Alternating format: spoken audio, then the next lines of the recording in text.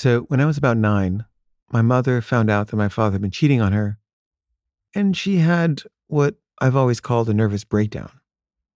I don't know what the clinical term for this really is, but basically, she was sobbing all day long, uncontrollably. She was completely unresponsive to any kind of question or statement like, "Are you okay? Are you hungry? Are you there?" And she was just like a sobbing wreck.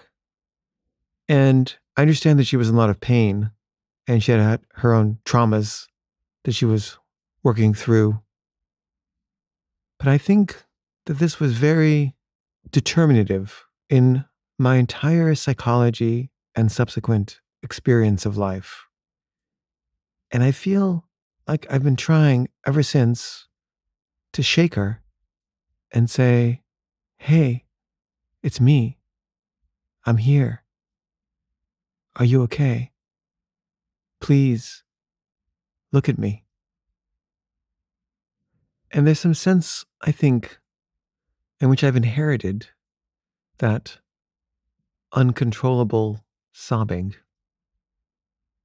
and internalized it.